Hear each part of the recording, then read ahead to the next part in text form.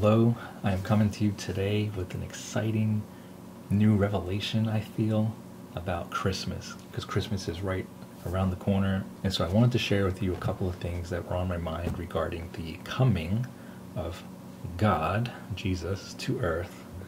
And this is what Christmas story is all about. So let's begin with some foundational work. It's a little deep, but that's okay. I happen to like deep things. And so let's take a look at what I think the coming of Jesus to earth actually meant. And so Philippians 2:6-8 says, talking about Jesus, who being in the form of God did not consider it robbery to be equal with God, but made himself of no reputation, taking the form of a bondservant, and coming in the likeness of men. And being found in the appearance as a man, he humbled himself and became obedient to the point of death, even the death of the cross. And so it talks about how he came from this God position and came and lowered himself to become a man in our world. And so what does that really mean? So let's break it down a little bit, and we're going to lay some foundational work first about what our world really is. And so this is where it's going to get a little scientific. And so we have our world. Now, I know that we realize things into 3 dimensions. We have our length, width, and height, and everything that we see and observe is in 3 dimensions. But we all know there's other dimensions of space around us. And so you may have heard the term string theory that scientists have been really working on and studying a lot in the past few years. And in order for it to work, they say that there must be at least 10 dimensions of space. In order for the world to work as we see it happening and working right now, there has to be at least 10 dimensions of space.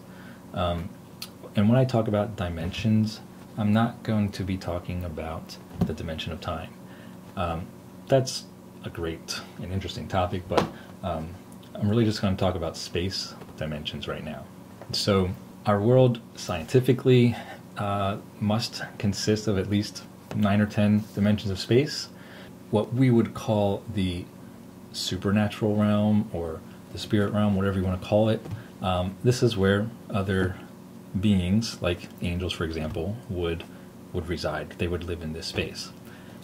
What I am kind of putting together as I've been thinking about this is that why create an entire universe with 10 dimensions if we, human beings, are really only 3-dimensional, at least in our physical form, and we only really access and use these 3 dimensions right now. Why are we limited to those 3 when there's 10 dimensions all around us? Now, by the way, this 10 number I'm throwing around is theoretical, but just for the ease and sake of argument, I'm going to just call it 10. It could be more, could be less, but it's definitely more than 3. So before going any further, I did want to just kind of make it clear that when I talk about the supernatural realm, I'm not talking about an invisible realm. It is invisible to us normally. I mean, yes, it's invisible to us because we're in 3 dimensions only. So we often think of the invisible as non-physical. And I think that's a wrong way to go about it and think about it. So 10 dimensions, they're 10 created dimensions. They're not invisible. They are invisible to us, but they're not non-physical. They are still physical, spatial dimensions. Physical things and beings and creations live there, reside there, they dwell there.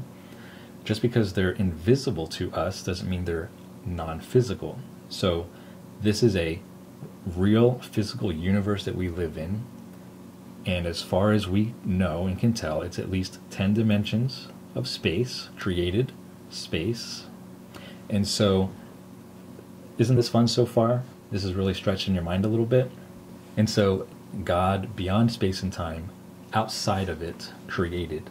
In the beginning, God created the heavens and the earth. This is the entire universe and everything in it. 10 dimensions of space, and then he creates us. Now, the first human beings, Adam and Eve, they very well may have been able to access and see these other realms that we can't now. And when they messed up and they fell, that was probably like a veil over their eyes that they can no longer see. Doesn't mean they're not there. They are there. But they no longer could see or have access to these other realms. But they're still there in the entire universe. And I'm going to throw one idea out there to you as well. And I can't really go into a whole lot of detail in this little video, but maybe we can talk about it again later. That I kind of think heaven is part of this universe because, first of all, it's a higher realm. The entire universe, higher, it's a greater dimensional realm. Heaven and earth is always coupled together in the Bible. God created the heavens and earth, and there's other scriptures that talk about heaven and earth together. We know that heaven was a created place. It's not a eternal place. It's a created place because there was a beginning and it will have an end, just like earth had a beginning and it will have an end. And down the road there will be a new heaven and earth created. So that's also a finite created place as well. The only thing that is eternal, or what even defines eternal, is something that doesn't have a beginning or an end. And so the only thing that is eternal is God himself. God in his Trinity, in the Father, Son, and Holy Spirit.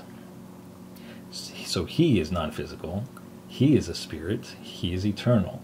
He had no beginning and he has no end. And so that, in our argument here today, and the picture we're trying to paint, is that he's the only one that is not physical and is eternal. Everything else, including heaven and earth, is physical of some dimension. If it has a dimension of space, that means it's created, that means it's finite, and it will have an end. And so, here we have a universe with everything in it. That is at least one idea. It could be different than that. I'm not going to say this is absolutely how it is, but whether heaven is within our universe or outside of it, that doesn't really matter. It's still a created place. There's just some parts of the Bible that suggest that it's in the north of our universe, in the north area. And so I'm not going to get into that right now. So with that amazing foundation and understanding that our universe is a finite physical place, let's get to the point of what it meant for Jesus, the Son of God, to come here in the form of a man. So we have this non-physical, non-dimensional, really, if you think about it. I used to think of God as multi-dimensional, like many, many, many dimensions, but I kind of think that would put some kind of limitation to him, like he is created, that he must have been created, but he wasn't. And so I'm thinking that there's no dimensions to him, 0. This would allow him to be not confined to space at all, and he can be omnipresent, more than one location at once. He can come in and out of any dimension because he's non-physical, not created, eternal. And so because of, again, this is something very deep and we don't really need to get into all the details right now. We can maybe talk about it another time if you'd like. Let me know if you want to hear more about this. Because of Adam and Eve's mess up, and they sinned and corruption came into the human, it required a human God to redeem them. And so, and we always use the term sacrifice. He became a sacrifice, and he gave up so much. That's what that verse was talking about, that he from God became a man. And he really became a servant, but he gave up. He lowered himself to become a man. And so what that probably means is more than just lowering in terms of height, but probably means that, if you think about it, he, being a non-physical being in no dimensions of space, became a 3-dimensional being in our 3 dimensions of space. And he literally became... He lowered himself so much. Why did he do this? Well, he did it so that you and I could be redeemed, could be fixed, could be in fellowship with him once again. we are now able to access the throne of God. See, this is not really a new concept. When he created heaven, he has a throne there, and now he can go there, and that's his dwelling place. He instructed Moses to create a tabernacle and a holy place and the mercy seat where he would go, and he would meet the high priest there. And so this idea of a dwelling place is nothing new. And so it's very important for us as we continue on this journey of life to meet with him in a place. And we call that the secret place. And so I'm actually going to talk more about the secret place in the next coming weeks, because I think it's the most important thing that we need to do as people, as humans, right now. If you're not a human, then you can just disregard this. And so Jesus came to the earth in the form of a physical, three-dimensional man, taking on physical form, a dimensional form. Now, I think, what do we know? We know that, he was crucified then, and he died, and then he rose again, and he had a new body. His body was then transformed. And I'm just talking about the physics of it all. There's so much more spiritual stuff that is really important, and we can definitely talk about that sometime. But I'm just doing foundational physics. Or maybe that's not foundational, but anyway, I'm just talking about the physics of it all. We know that his body was transformed. He got a new body, to the point where, he came back to earth for a period of time, several days, and he was seen by people, many people, and he made sure to be seen by hundreds of people before he ascended into heaven. But something was different. First of all, they didn't recognize him at first. He didn't quite look like himself. But secondly, he was able to walk through walls, things like that. So the physics of his body changed. He could still eat and everything. It was still a physical body. It was not non-physical. And he ascended into heaven, and he still has that body today in heaven, with holes in his hands and everything. I wonder if he still is not able to go to where God the Father and God the Holy Spirit, well, the Holy Spirit's here with us on earth right now, but there's a place where God resides outside of heaven, outside of this created universe. See, heaven was created, and so God must exist outside of heaven. He can go there, absolutely. That's what the throne room is all about. But God exists outside of heaven, and so Jesus, even though now he's in heaven with his new body, can he not go back out to this other place where he came from? He still is probably unable to go back to his original place because he's still in a physical body, and he's no longer a non-physical being. So the sacrifice of him coming to earth was far greater than we could ever imagine, because he is now no longer a non-physical being. We know he's going to come back to earth soon, and he'll still need his physical body. Maybe that's why he's hanging on to it. I don't know if he'll ever be able to get rid of that body and return to his non-physical state. Maybe at some point he will, but he still needs it for now. He's going to come back to earth for at least another 1,000 years. There will be a new heaven and new earth created, probably a new unit, a new universe, that will be a physical place, because it's a created place where we all will have our new bodies, and he probably will have and keep his body that will be able to live there with us. So this is a wild theory, and I know some of you probably are having a hard time with it. And maybe some of you are like, wow, that kind of makes sense. And I hope it does make sense.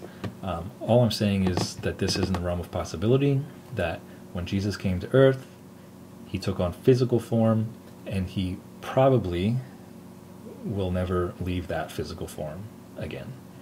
And so God literally became a man, a sacrifice that no one could ever imagine. And he did it so that you would be saved from eternal damnation, which we all deserve, but he wiped that away for us. So this is what Christmas means to me. This is how I think about it. And so it's just like an amazing love story that he would do that for us. And the cool thing about it is that it's just so simple to partake of. It's so easy to become one of his family. And yet, I'll be honest with you, it will cost you everything, but it's worth it in the end because you get to spend that eternity with him. So, I don't know. Why don't you tell me what you think?